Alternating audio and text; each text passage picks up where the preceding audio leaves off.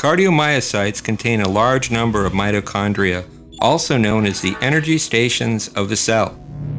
The synthesis of ATP molecules in mitochondria is a vital process that creates the basis for the respiratory chain. ATP molecules are recovered from ADP molecules through ATP synthase. These unique molecular mechanisms work as a mini factory that supplies energy to the cell. The ATP synthesis cycle is located on the inner membrane of the mitochondria. There are also other proteins that form the structure of the mitochondrial permeability transition pores. Normally these pores are closed.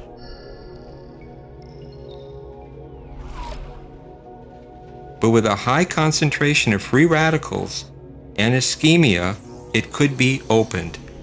As a result, the destruction of ATP synthesizing structures and the injection of water into the mitochondria is possible.